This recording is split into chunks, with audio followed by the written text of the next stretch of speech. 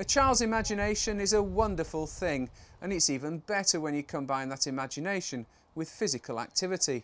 So Rowlinson have created a range of garden playhouses which provide the backdrop for kids' imaginations to run wild, but in safety. One minute they're in a pirate ship, next a jungle treehouse.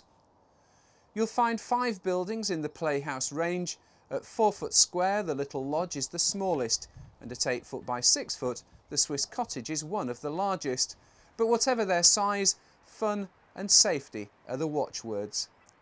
To cut down on the risk of splinters, they're made using planed framing and planed shiplap timber.